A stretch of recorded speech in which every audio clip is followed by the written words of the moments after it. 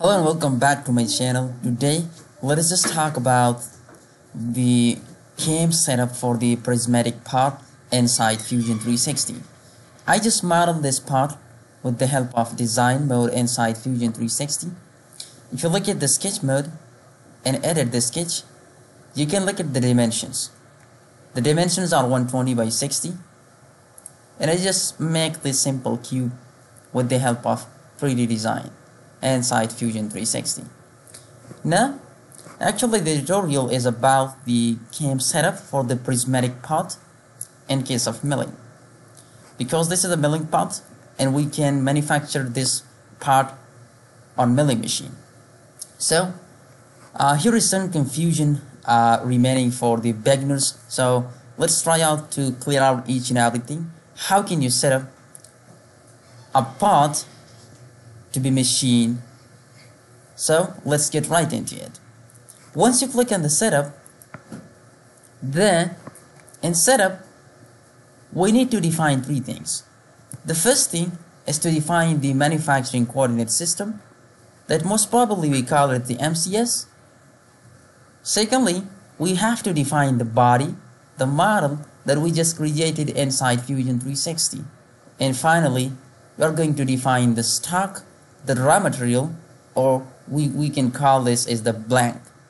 So once you know all these things, I think to create setup for any prismatic part would not be really the critical issue for you. So let's get started. Once you click on the setup, here you need to define the machine. You have to click on machine, and then you need to go to the Fusion 360 library and click on the autodesk. You can have lots of other companies' machines here available as well. You can have for the Datron, Has, and many more. Then you have to pick anyone and click on select. But this time you need to download this model. For now, I don't want to download this model, as I don't need to add any machine in case of this part. So I will simply cancel this. Next, what you need to do is just to define the setup. Here, what does it mean by setup? That on which machine you're actually going to be manufactured this part, or which operation actually you're going to do. Probably, I know this time I'm going to do the milling operation. I will choose the milling. Remember one thing, if you go for the turning over here, you have to choose the turning. If you go for the abrasive cutting, the water jet, or the laser cut, then you have to choose this option. And once you do the additive operations over here, then you need to choose the operations additive. So this time I will simply choose the milling operation. The next thing is what actually you need to understand is just to orient this work coordinate system. But in this case, we have to we need to know this is called the manufacturing coordinate system, and we need to reorient it, right? Why we want to orient the manufacturing coordinate system? Because you need to know in which direction and which position I will load this part and machine, because the 3-axis machine always have the 3 axes to move. So if, for example, you just want to load this part in this way and machine, I'm happy, because the Z must be upward, the X-axis will be this direction, and the Y-axis will be this direction. But here I'm going to give you a simple tip. Always try to put your part in that direction in which the X-axis must have the minimum length. So if, for example, I just want to put this model in this way, I am wrong, because this is not my X-axis, this is Y-axis. So I need to orient them, right? So how I can do this, I will simply click on the orientation, and I will always prefer you to select the second option, because this simply allow me to orient my model, right? What I can do, I just want to flip the X-axis in this way. I will click on the X-axis and I will select this edge for now. See? The manufacturing coordinate system automatically adjusts the X-axis and Y-axis for me. And I think if I want to load this part in this way, I'll cancel this. X-axis must be this one. And if I want to load this part in this way, I think I'm happy in this mode, right? So this is how you can just deal with the orientation of the model. This is nothing but just to know in which direction, in which position you will load your part on the machine. So the machine axis must be matched with the manufacturing coordinate system. This always called the operator the machine 0. So once you set the machine 0, then you need to make sure you have to click on the box point. This is what actually you need, that you have to just play around with the manufacturing coordinate system where you want to locate this. Always I will prefer to put it in the middle of the part and the top, because in this case your easiness for the operator to machine the part easier.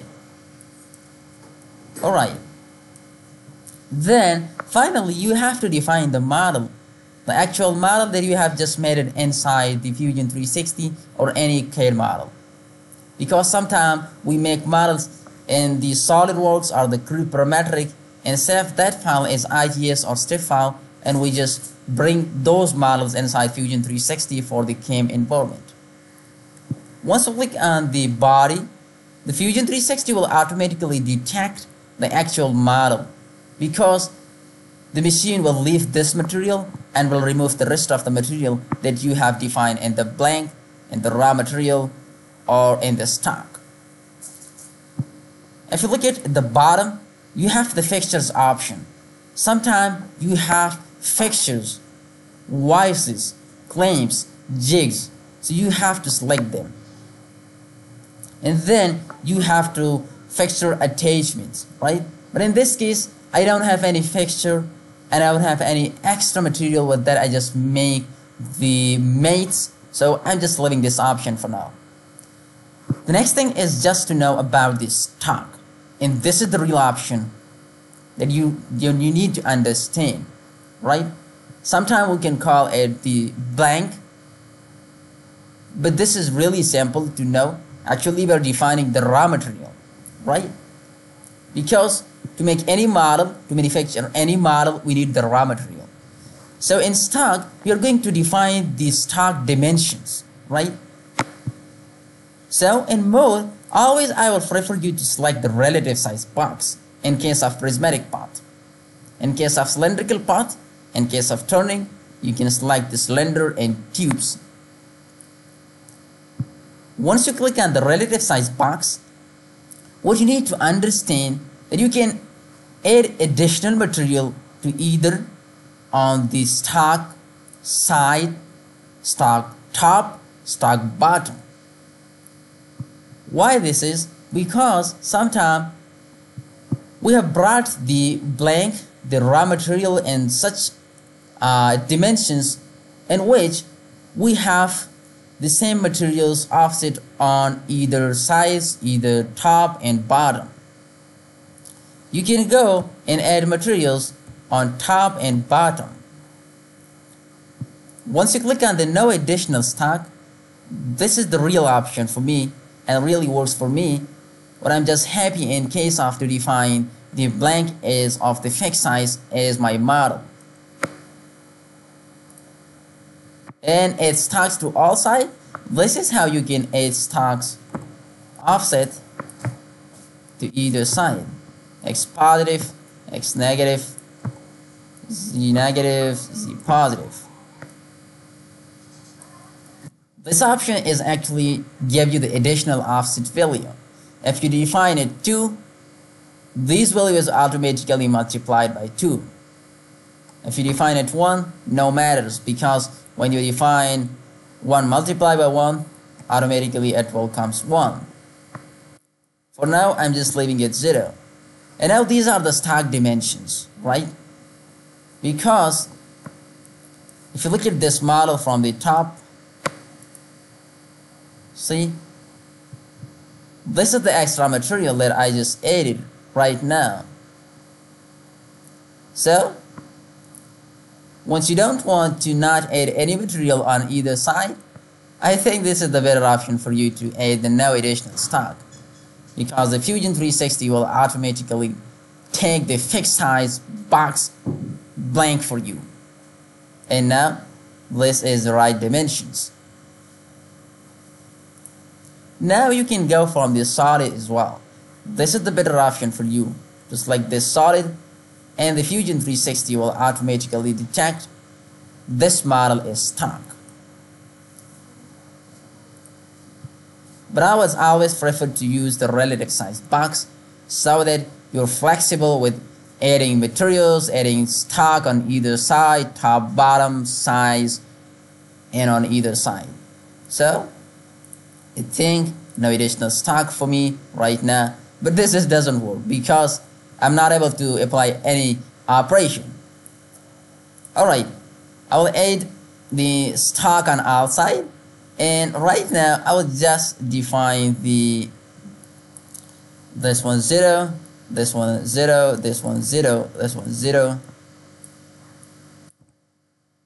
this one 0, and I will just add a 2 mm of material for my facing operation, and I'll just hit OK. But the post processor, either you can define it right now, but I will prefer you, once you define the operation, once you define the setup, then defining the proper operations from these tools, defining the proper tool, and once you define the operations, and after a simulation, you can just click on that and define the post processor at the end. So this is how I think the really important tutorial for you to understand how can you define, create setup for the prismatic pots. Later on I will talk about how can you create setup for the turning materials, turning CNC programs. So all the best, stay tuned for the upcoming tutorials and make sure to subscribe to this channel. You will find more and more lucky tutorials to understand the basic concept. Once you have the clear concept, I think defining the operations and creating the tool paths is not the critical issue. Best of luck and thanks for watching.